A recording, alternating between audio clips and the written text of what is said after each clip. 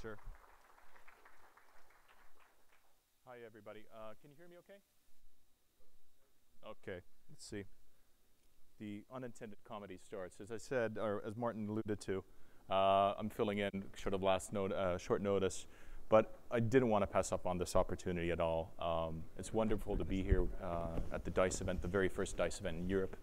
I'm a huge fan of the Academy, as Martin said, and I think this is one of the unique events in the industry where we can all actually get back together and kind of share some ideas, share some thoughts, and share experiences, the things that make our studios great and the challenges we face every day.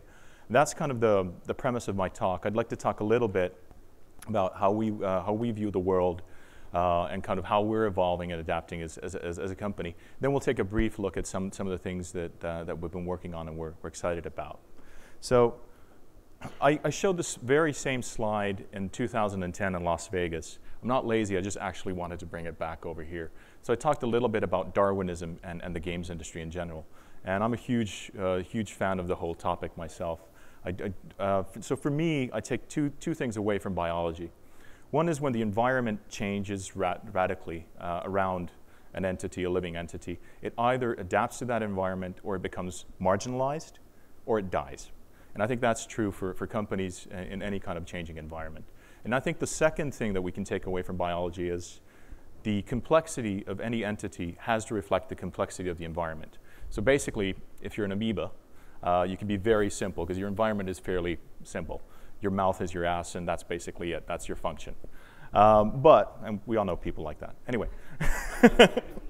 But one of the things is that when you operate in a more complex environment, you need to become more complex yourself internally as well. So certainly I think the games industry today is much more complex than it was 10 years ago. It's even much more complex than it was 3 years ago. I mean, terms like user acquisition, analytics, virality, all the kind of different math that go into different kinds of games.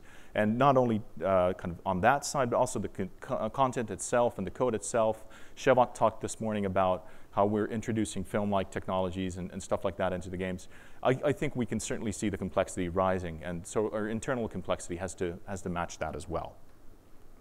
Okay, kind of looking at Remedy's history, the one thing you'll spot is that we really haven't done that much, but what we've done has been successful, so we have a good batting average. Kind of for me, kind of the figures, Victor was talking about going to 200 billion by 2016. We've played our little part in this. Our franchises have created about $500 million in retail revenue when you look at that. Obviously, a lot of that value going into the retail channel and our partners, but things are changing with digital distribution as we go ahead. So for us, kind of the measures of success are how well we entertain people as well as the commercial impact that our franchises have. Currently, we're working on an Xbox One exclusive title with Microsoft that we're really excited about. I'll show a little bit about that. And an unannounced iOS project. So we've worked on these different platforms, building our self-publishing operations as well. And that's been a change in our company's philosophy. So we do have already with Death Rally, we were able to kind of have our first go at the iOS market and hit #1 in 70 markets. And we're really, really proud of that. In addition to our kind of AAA pedigree, we've shifted over 10 million units of AAA titles.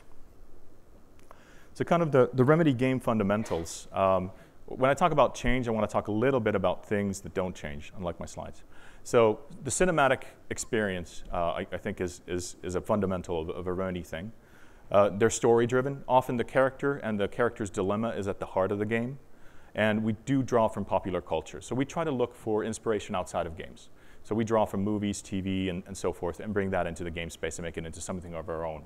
Something that hasn't been done to death in the games industry, but is familiar to our audience, yet fresh in games. So the three things that I think won't change in a rapid, sort of even with all these things happening around us, people fundamentally want to be told stories. I think, for thousands and thousands of years, we've had a yearning to be told stories, and people want to experience stories. We're storytellers at heart. And we do that. Rich touched on it with his toilet analogy. Obviously, the gameplay cycles are very different, but you can tell a light story with caricatures, cliches, or classics, as we like to call them, and you can convey a lot with a little, even in a short space of time. And I think that's fundamentally there. Whether it's a distraction or it's a destination, you can still tell stories. People like stylized delivery. And this is where I differ a little bit from kind of the user-generated content. We've certainly had mod tools out there and awesome content created, but people can fundamentally tell the difference between quality and not quality.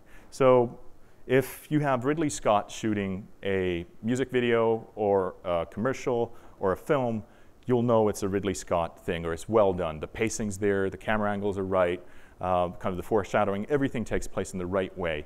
Whereas your cousin, Bob, goes to shoot a home video, that might be personally impactful for you, or it might be YouTube gold, but it's not exactly something that people will often lay down money for and feel that it's great value for that. So I think there is room for stylized delivery.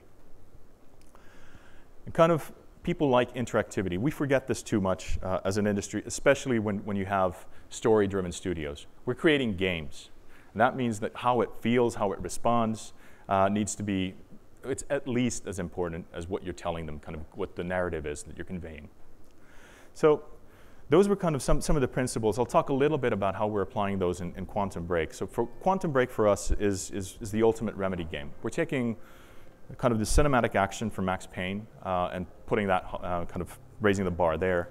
We're taking the interactive narrative from Alan Wake and we're pushing the envelope higher and bringing this all together and pushing it forward.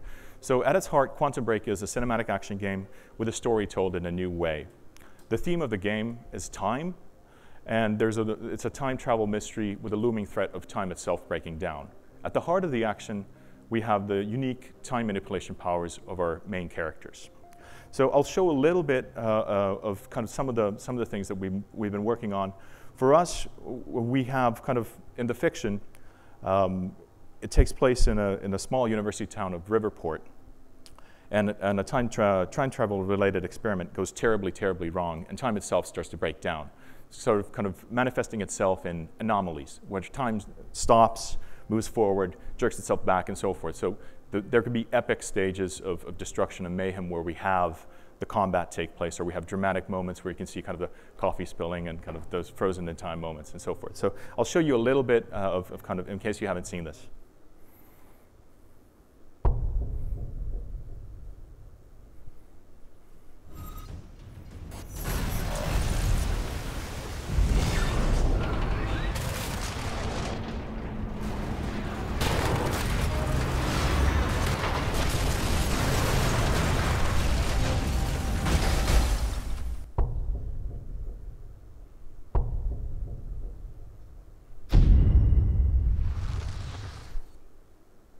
So one of the things that we're doing this time around, which caught a lot of people off guard, is we're actually combining linear storytelling with interactive storytelling.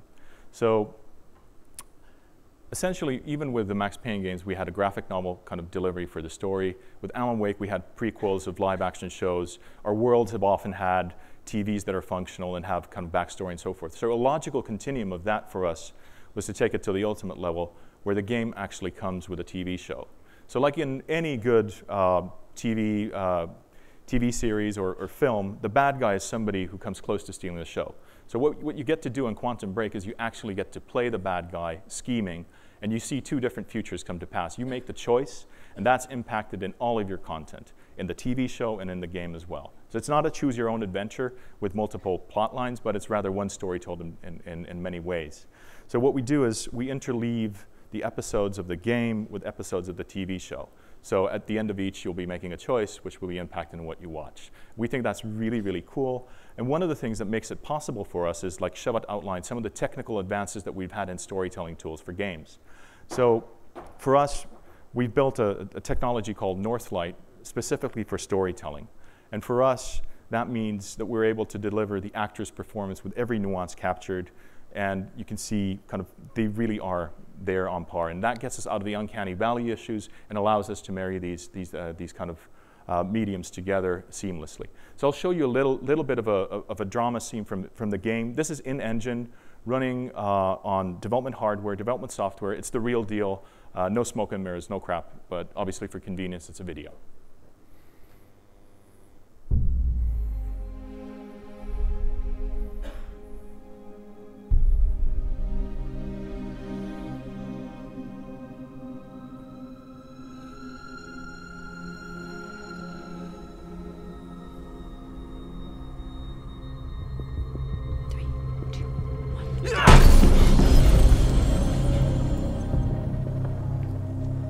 60 seconds, Jack.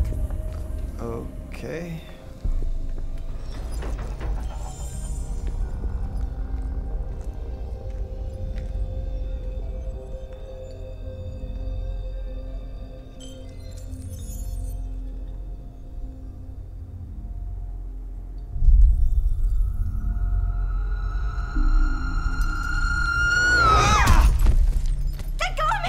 I'm not gonna hurt you, but I can't let you go! Zero state. Doctor, you're the only one who can fix this. I don't know the science, but I know the guy who murdered Will is using you. Paul said people would try to steal our research. Paul. Hard way. It's collapsing. Move it! Move, move, move! Ah!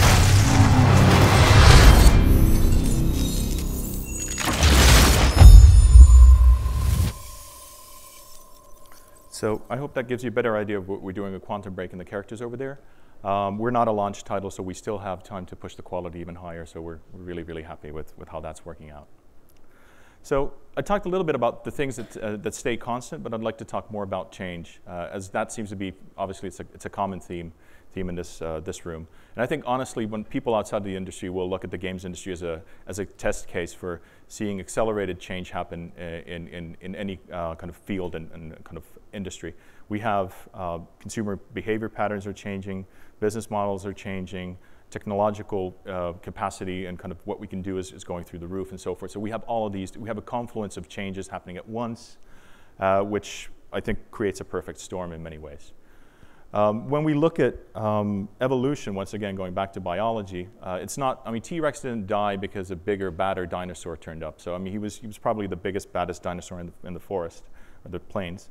But he died because the environment changed. And I think if you look at companies that are not succeeding in our industry, that's a fire alarm. Stay calm. So I think, I mean, if we look at kind of the companies that are not succeeding or are dying away in our industry, they're really not being taken out by the competition so much as they are not evolving to kind of the environment around them.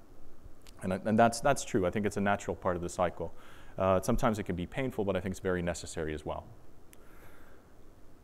So kind of in business school, we often talked about core competency and kind of what's your firm's competitive advantage, and it's built around certain core competencies. I think increasingly when you look at an industry that's going through dramatic change, you can't really rely too much on your core competencies. I think the real core competency becomes adaptability. Your ability to learn is much more important than what you know. So basically the ones who learn the quickest will be the ones who succeed. What you know right now might help you get a leg up and put you forward, but it really becomes a matter of adaptability. And the companies that adapt the quickest and read the signs on the wall will be the ones that succeed the best. Now, when you think about the culture of your studio and kind of what kind of culture you want to foster, I think these are obviously opposite ends of the spectrum. Woodstock is a free-for-all. Everybody does what the fuck they want to. Whereas North Korea, everything's dictated from the top down, and it's very static and kind of run from there. And I think if you look at different kinds of environments, a very top-down, hierarchical, efficient machine is really good for a static environment. And that works perfectly. Actually, a lot of companies have been built for static environments where every process is defined, everything's broken down to the minute detail, and errors in judgment are collectively taken away. You look at total quality management and all that stuff, really works well for that. But in a time of rapid change, you actually want a culture that fosters a lot of innovation, and you need to give a lot more freedom. Now, obviously, I think the boundaries of that freedom is an interesting topic, but I think you need to let people decide what they're doing specifically at that point in time. Maybe you give an overall target, but they get to define how they do it and who they do it with and when they do it. You just give an overall target and you let them loose. So I'm more in the Woodstock category, obviously. I'm going to skip, in the interest of time, a video that would have maybe presented more thoughts on our studio, but we can save that for a later date or put it online.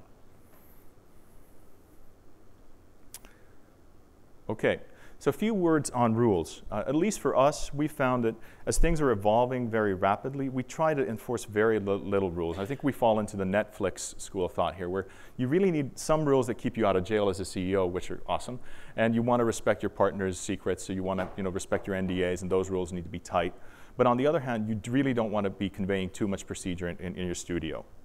Rather, you want to be conveying kind of why you're doing certain things, what are the values and where you want to drive it and why you want to go there, because this will actually enable the people on the ground to make the decisions immediately, and they're authorized to do those choices themselves. So if you look at military doctrine, kind of the World War II was everything comes down from the staff. If you look at modern warfare, kind of how things are run, a lot of the decision making is being made on the front lines, and everybody's connected and the information's shared. So I draw the analogy from that. I think absolutely companies in a quickly moving environment need to be able to push the decision making down to the front lines as soon as possible, as far down the line as you possibly can, whether it's a technical choice, whether it's a production choice, or whether it's a business choice. So for example, when we look at pricing of some of our digital campaigns, for example, on Steam and so forth, we will be aggressive with the prices that will really drive the demand up, and those calls are being made down the food chain by the people who are responsible for that. I don't even necessarily know that we're going to go on a 90% discount in Steam. I'll know after the fact or before we go,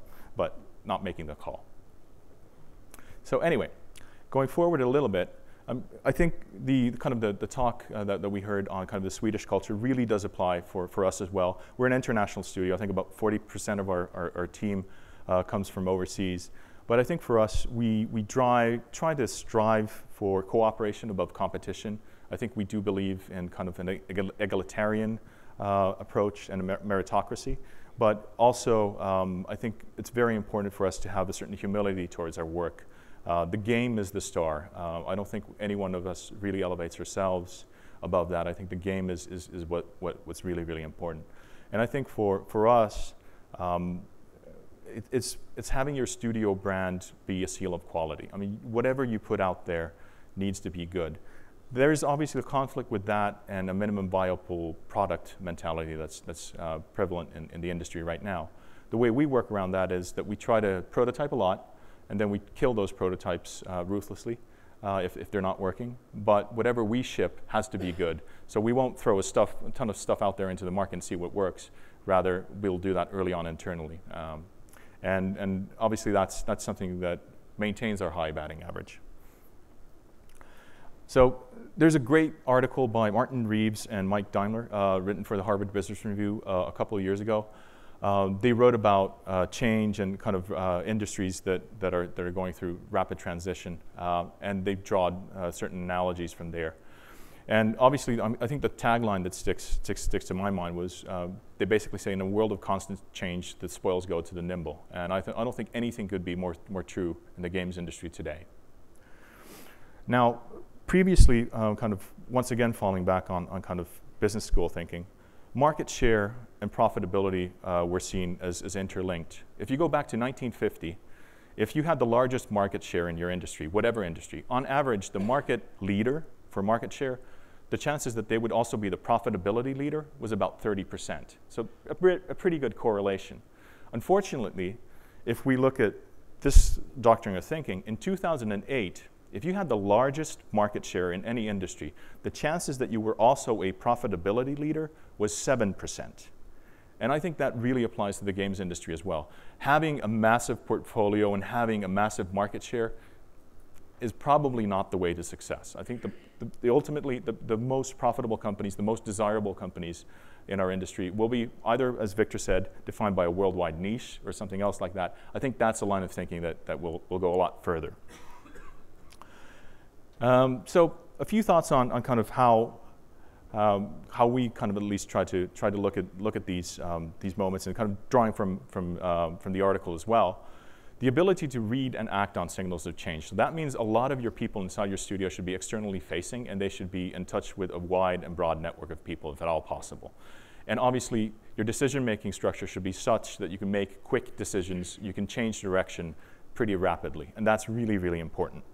So it's cool to be able to read the signals of change, but if you can't act on it, it doesn't really help, right? So I think forcing your engineers, forcing your creative people also to interact with the world as broadly as possible and take in impulses is really, really important. So it's not just the business intelligence function within your studio. I think the ability to experiment rapidly and frequently is really, really important. And that for us is something that we're also coming to terms with and learning. And when you talk about ability to experiment, I'd like to expand it from products to also looking at services. How do we interact with the community? How do we interact with the gamers? Also looking at the business models. We see what's prevalent today, but are we really looking 12 months ahead, 24 months? What's the market going to look like in that time frame? What kind of analogies can we see? What positions are untenable? And also looking at process internally, how do you greenlight things? I mean, how do you take things forward? Maybe the structured way of how you deal with a large console project is not the right way to deal with small iPhone projects and so forth. So a lot of that thinking has to happen. And also experimenting with strategy. At least for us, I don't know how you guys run your studios, but we used to have like an annual strategy day, kind of workshop. We'd look at our strategy and go forward. Right now, we're breaking that down into 2 events a year. I think a 6-month cycle is much better for this market than a 12-month cycle. So we hold a large one in the spring, and then we review that in the fall, because lo and behold, in 6 months in this industry, a lot of things will change and emerge. So I think it doesn't mean your strategy goes all over the place, but it means that you actually do review it, you do look at it with the right people, and you're ready to make those changes. Okay, obviously, because the environment's much more complex, we're also dealing with a lot of different partners. So we have larger interconnected systems, whether it's in the production or whether it's in the business side. So Chartboost and kind of analytics firms and all those guys, all doing great work that you really, really want to be working with. But on the other hand, kind of in the products as well, the value chain is so large that you have a lot of vendors, outsourcing partners, and so forth. But you need to be able to manage that interconnected system. And you can actually hear, if you listen to your stakeholders in your value network, you'll actually get really, really important information about things that are changing. It's just keeping your ears open and being able to ask questions. So obviously, it goes without saying that any creative effort is a reflection of the team that creates it. And turns out that happy people make better games. And I'm lucky to work with a lot of people who are doing this because they really love doing it. It's a matter of passion. It's a labor of love. They want to do this. But it's also being able to motivate your partners, making sure that your interests are aligned. If they're not aligned and there is no cliche win-win, then I think it's better to get out of those partnerships because ultimately you'll just end up colliding one way or the other. So I think when we look at change, you're trying to place yourself in a position to win no matter what happens. And that's really obviously a very difficult task. It's a tall order to place, but that's ultimately what you want to do when you're driving your company, when you're driving your business. And for us, I mean, kind of simplifying this in many ways, this is looking ahead. I mean, Remedy, we're known for our AAA console stuff, kind of pushing the story, pushing the cinematic action forward, pushing the high fidelity. And we're also learning, or have been systematically learning about self-publishing with 5 SKUs shipped last year. And then also looking at kind of made for meeting, the tablet interface and all the good stuff that Rich was talking about. How do we build for that environment? How do we run games as a service in a free-to-play model as well? I think, I'm going to use the C word. I see convergence happening. Sometimes I think it gets misused. But I think these things are melding together and certain elements from these different sides will come together. And I think it will be a really, really exciting time for the games industry as we see that happening. Coming from both directions. And I know this is a used quote and has been, I think Steve Jobs used it, so everybody else knows it as well. But I think for me as a hockey fan, the greatest hockey player of all time was Wayne Gretzky. And Wayne Gretzky, he wasn't the biggest guy in the rink, and he wasn't even the fastest guy in the rink. But he was the most valuable player for year on year. He has like most playoff goals, most playoff assists. I mean, this guy is awesome. So Wayne Gretzky, when they asked what makes him so great, said that he's not going where the hockey puck is now, he's going where the hockey puck's going to be. And I think ultimately when you look at your company, you don't want to go where the market's right now, you want to go where the market's going to be and where the gamers are going to be and the kinds of experiences that they want in the future.